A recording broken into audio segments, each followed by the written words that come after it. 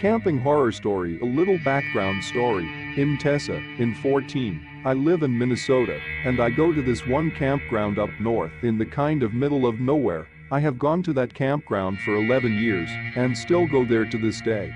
It's been open for only a year or two before I started going there. My mom is really popular there. We know everyone. They always are having a party or staying up till 1 o'clock drunk as fuck. This particular night haunts me forever. Me and my friend Chloe were best friends. She was the shy brunette and I was the wild blonde. She always had this thing where she never liked sleepovers. This one night me and her planned on having a sleepover in a text outside her actual camper. Our parents did not stay out late that one night for some reason. We had a fire and did regular camping things. It was about 1 when we decided to go in this shower house with showers and bathrooms. It was one of the best campgrounds in North America. It's a fact, not my opinion actually.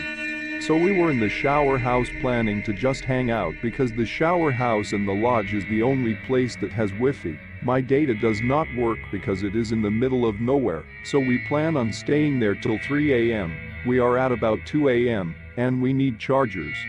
We go to her camper and grab our chargers, and on our way back we're outside the door for some air before we go inside. Chloe is on her phone, and around the corner behind her is an old guy or maybe a woman, looks to be 100 years old, and is walking a rat, looks like one at least.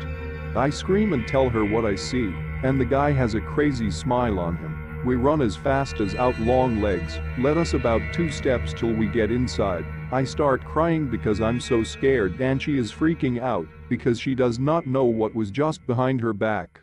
The plug in our chargers and hesitate to call either of our parents. We feel like they would get really mad at us and not even believe us, and we were out till 3 a.m.